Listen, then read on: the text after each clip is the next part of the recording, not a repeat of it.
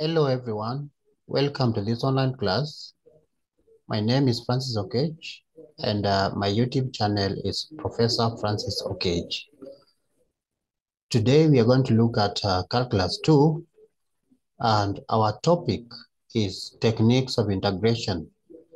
There are quite a number of techniques, about 6 of them, but for this lesson we are going to look at only 2 techniques, that is power rule and u-substitution method. Before we look at the techniques of integration, let us first of all define integration. Now, what do you mean by integration? It is the reverse process of differentiation. What I mean is that in differentiation, you are given the function y equal to f of x, and you are asked to find dy over dx, which is the rate of change of y with respect to x. Now, when it comes to integration, we are going to do the opposite. The opposite means that you know the derivative of the function and you are asked to find the function.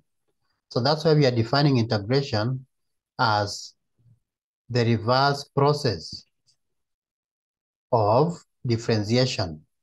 Let me write, it is the reverse process of differentiation.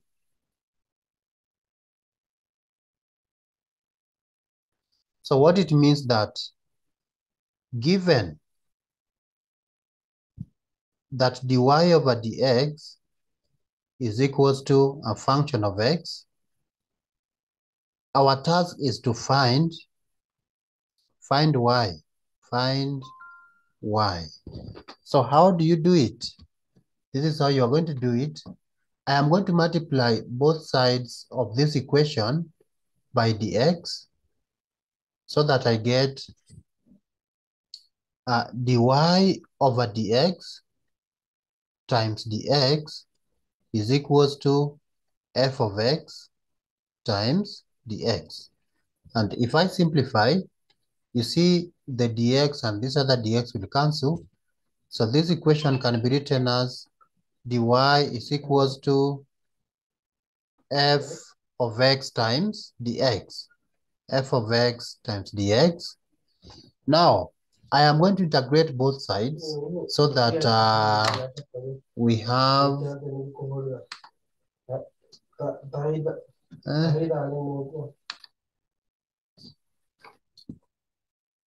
so we multiply both sides of this equation by dx to get dy over dx times dx on the left-hand side is equals to f of x times dx on the right-hand side.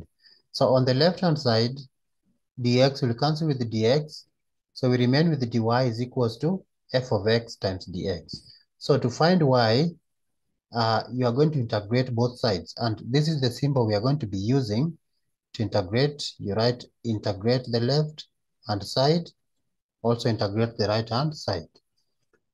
Now, when you integrate, remember when you write dy, it means derivative of y, and this symbol means integration. So integration symbol and that derivative, they are inverses of each other. So the two will cancel out. This will cancel with this. And so this left-hand side will give us y is equals to, the right-hand side is f of x dx. Then don't forget to write a constant c of integration.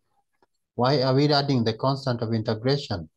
Because you know when you differentiated a constant, it gave you 0.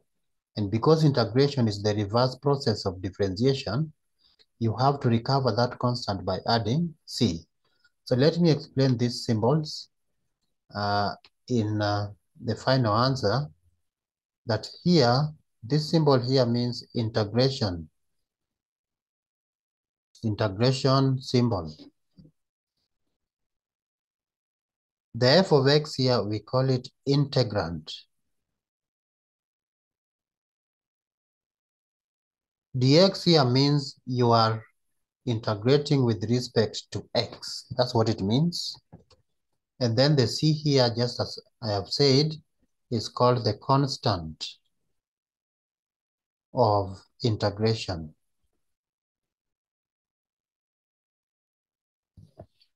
So every time you are evaluating integrals, don't forget to add the constant c of integration.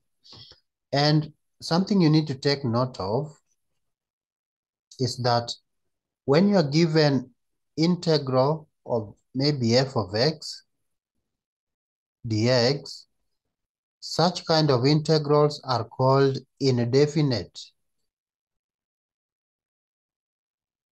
integrals. Why are we calling them indefinite integrals? It's because that integral lacks the limits of integration. Definite integrals, they lack the limits of integration.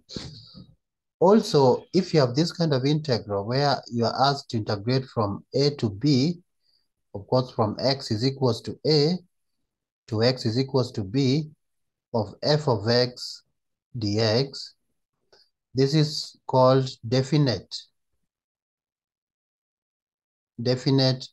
integrals. So we have two types of integrals, the indefinite ones and the definite integrals.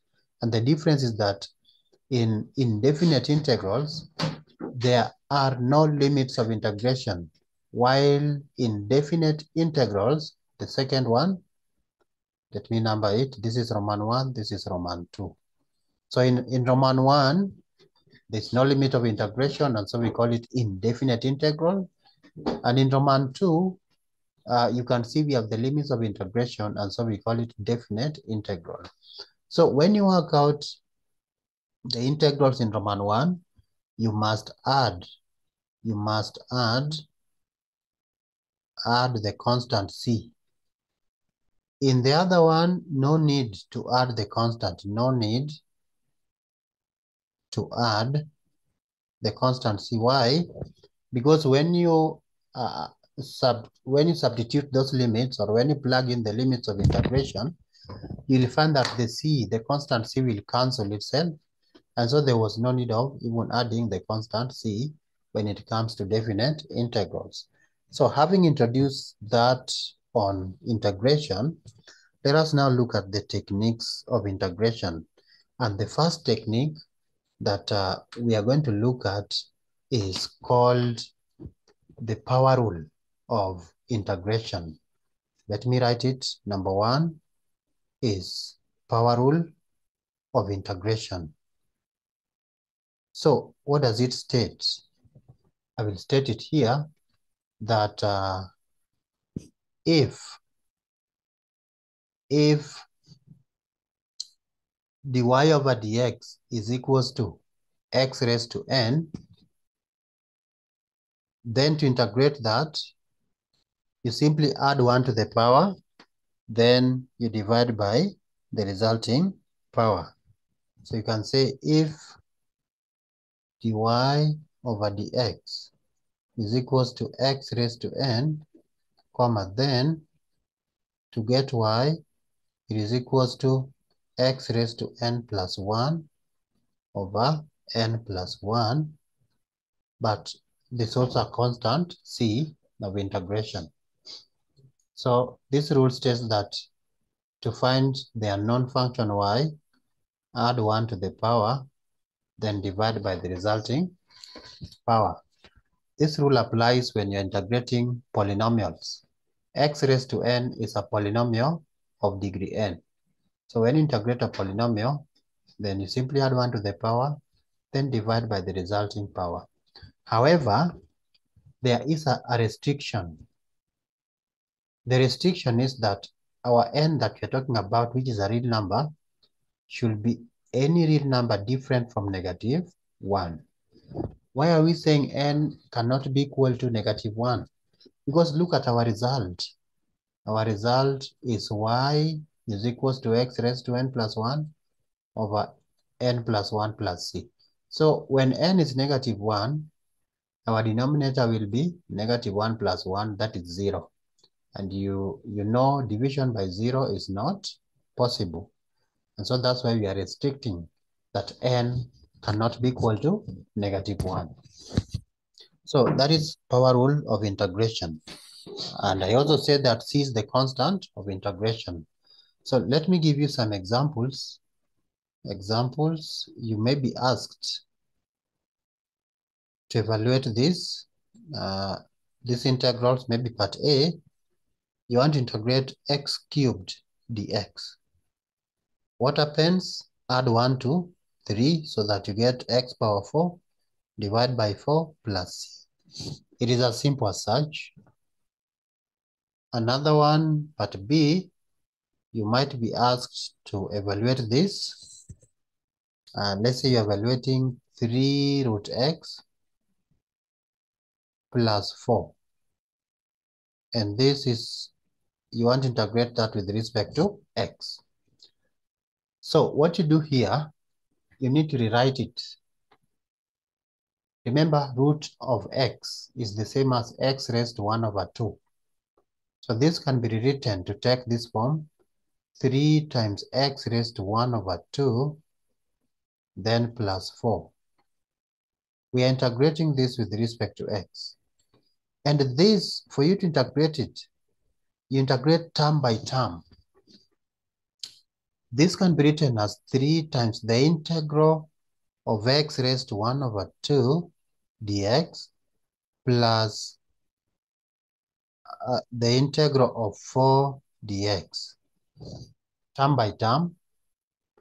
You might ask yourself, why am I factoring out 3? Because 3 is a constant which you can factor out. That is called the linearity property of the integrals. So when I integrate using power rule, I'll be having here 3, and this integral will now be x raised to 3 over 2. Why 3 over 2? Because 1 over 2 plus 1 is 3 over 2. And don't forget to divide by 3 over 2. The other one, when you integrate 4, remember, take note that 4 can be written as 4 times x raised to 0. So that you can now apply power rule at x raised to 0. That will give you x raised to 1. So this will now give us 4 times x raised to 1 over 1. I don't even need to write the 1 over 1 plus a constant c. And I can simplify this. If I simplify this, I am going to get, of course, 3 divided by 3 over 2. That will give us 2 over 9 times x raised to 3 over 2 plus 4x plus c. That's part B. Let me give you another example where we have the power to be negative. How do you go about it? Maybe you can have this as another example. Part C is the integral of 3 over x. Let's talk of x cubed, or even x raised to 5, plus 1 over x squared minus 7x. We want to integrate this with respect to x. So here you are going to use laws of indices. How else can we write the integrand? This thing can be written as the integral of 3 times x raised to negative 5 plus the other one is x raised to negative 2 minus 7x. This is you're integrating with respect to x. So just like I told you, when you have a sum or a difference of some terms, you just integrate each term at a time.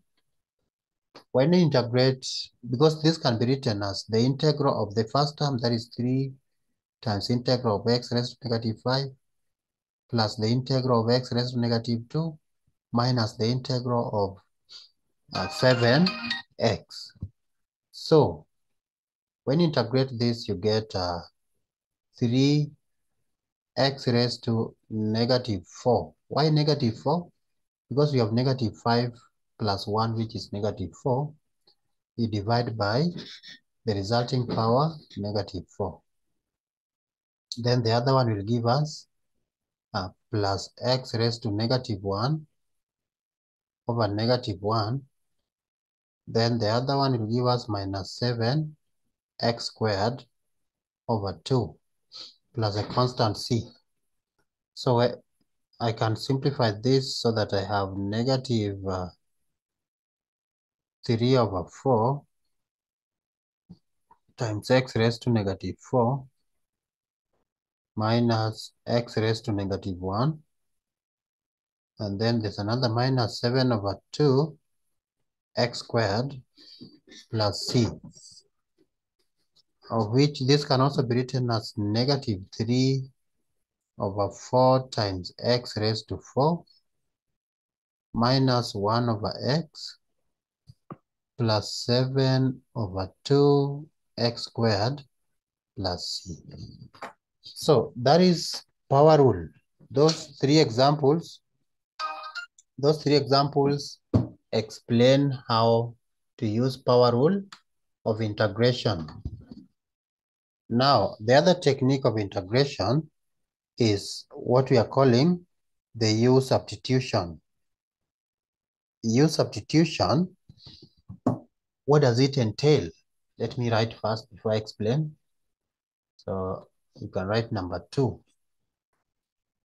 Number 2 is the u-substitution method.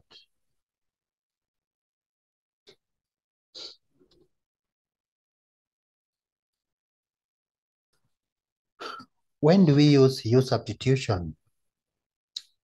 You realize that in some instances, you might be given integrals, or the integrand might be very complicated to integrate using power rule.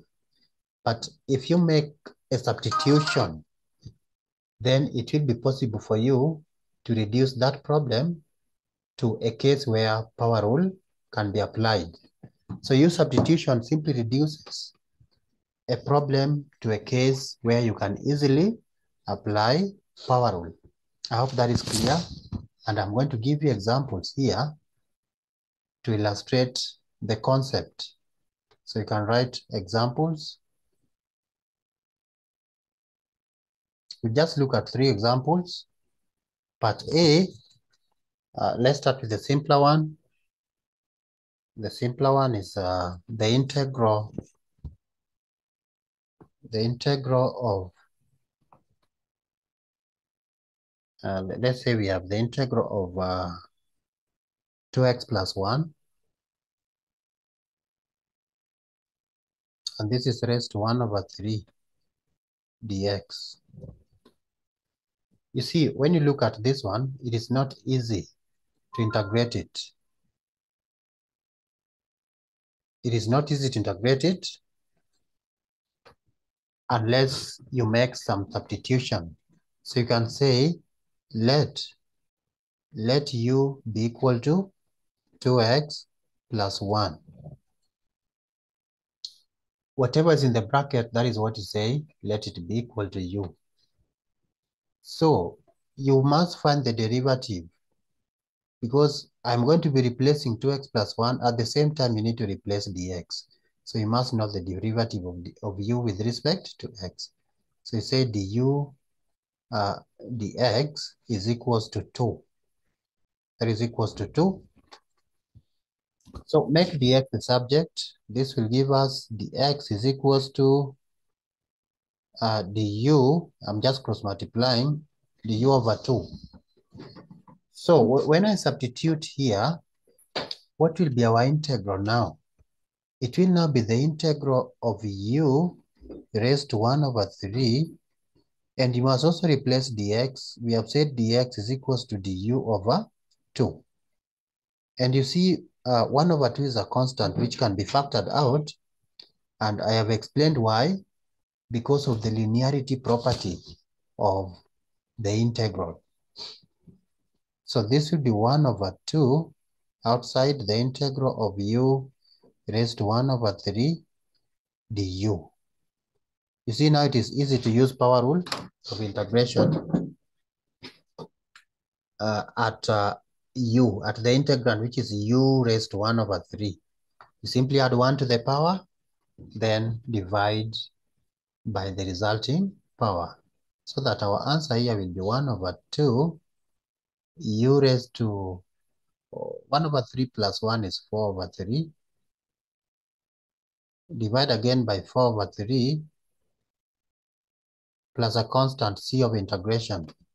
This you can also write as 1 over 2 divided by 4 over 3. That is the same as 3 over 8 times u raised to 4 over 3, then plus c. And finally, replace u. Don't forget to replace u, because you have to go back to x. Check where we defined our u. Where there is u, you're going to put 2x plus 1. So our answer will be 3 over 8 into 2x plus 1, and that is raised to 4 over 3 plus a constant c. That is the answer. Let me give you another example on u-substitution. We can write part B. We evaluate this integral x over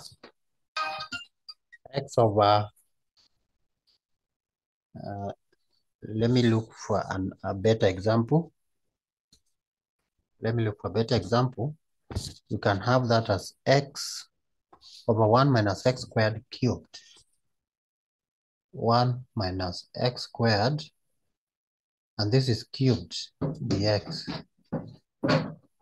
So it is not easy to integrate this unless we make a substitution. So how do we begin this? You start by saying that let u be equal to 1 minus x squared. Whatever is in the bracket, that will be your u. 1 minus x squared. That's what is making that integrand to be complicated. So let's find the derivative. So you write du over dx.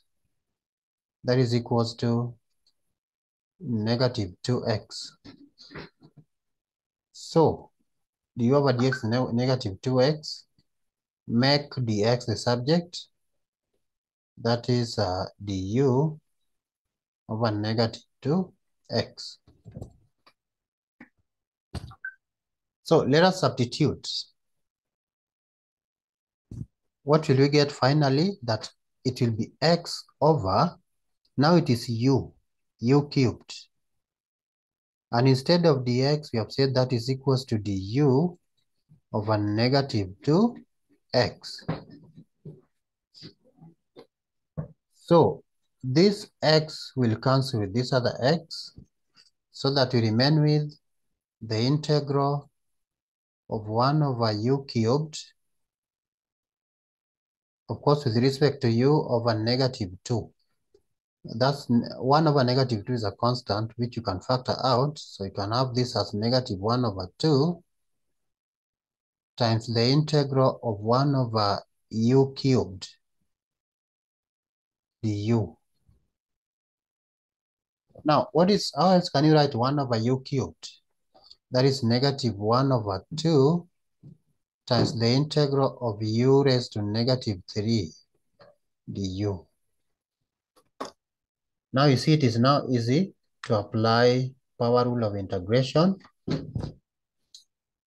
When we apply power rule, we are going to get negative 1 over 2.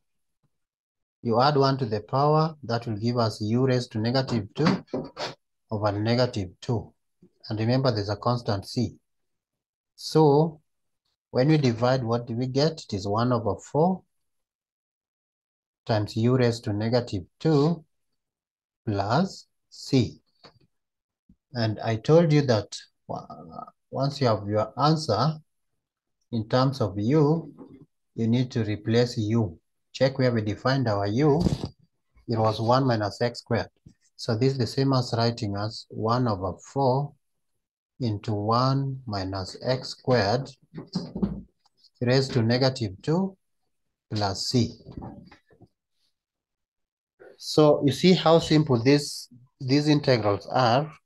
Very simple to evaluate, very enjoyable. The last one, we can call it part C, another example to illustrate the concept.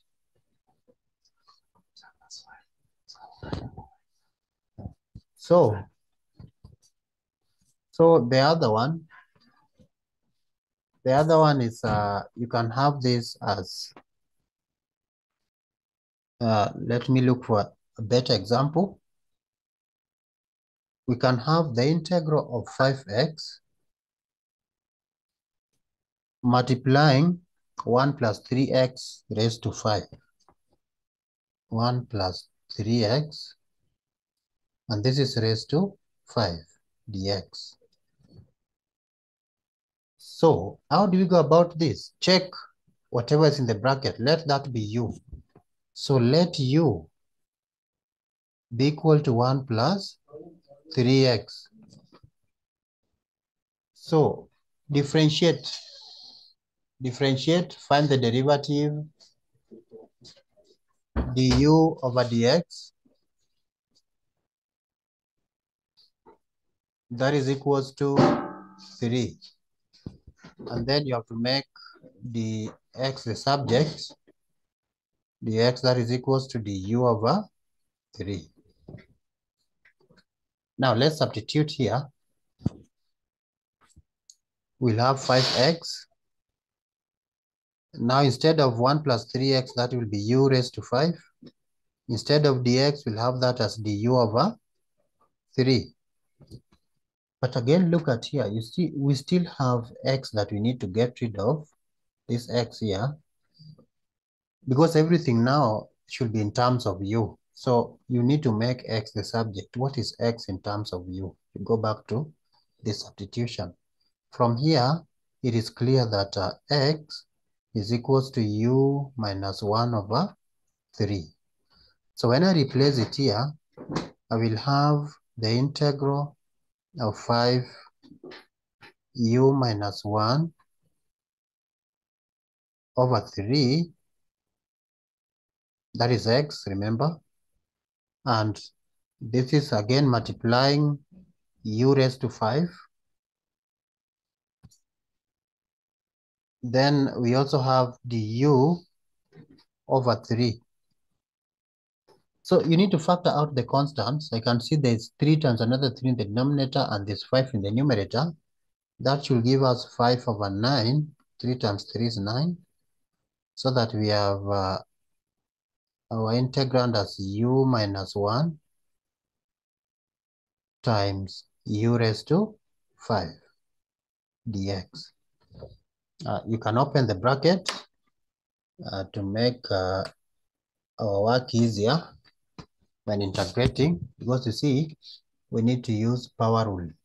So when I open the bracket here, I will have this as 5 over 9 times the integral of u raised to, that will now be u raised to 6, then minus u raised to 5 du.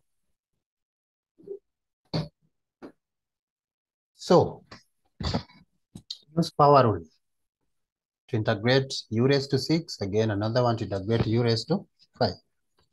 So this is what we'll have as our answer.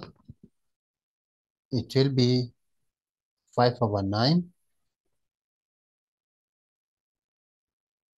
Then when you integrate u raised to 6, you get u raised to 7 over 7.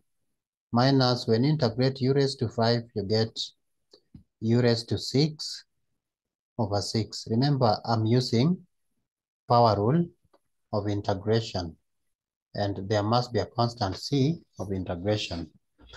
So once you have found the answer in terms of u, the last step is to replace u so that you have your answer in terms of x.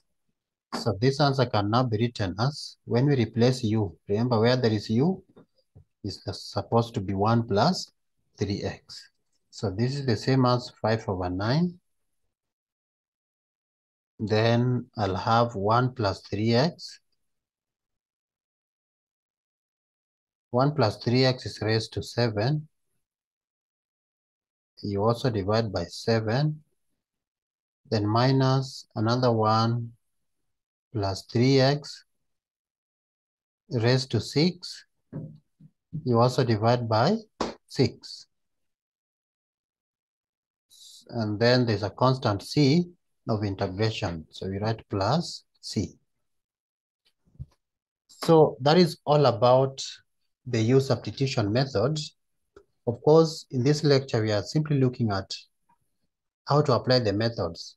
On the applications areas, I will give you those later as questions, and then we solve them.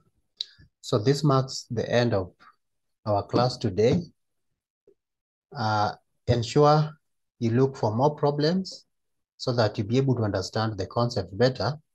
When we meet next time, we look at other techniques of integration. Remember I said there are 6 techniques. So far we have looked at 2. Next time, we are going to look at the other techniques of integration. So thank you for your time and have a good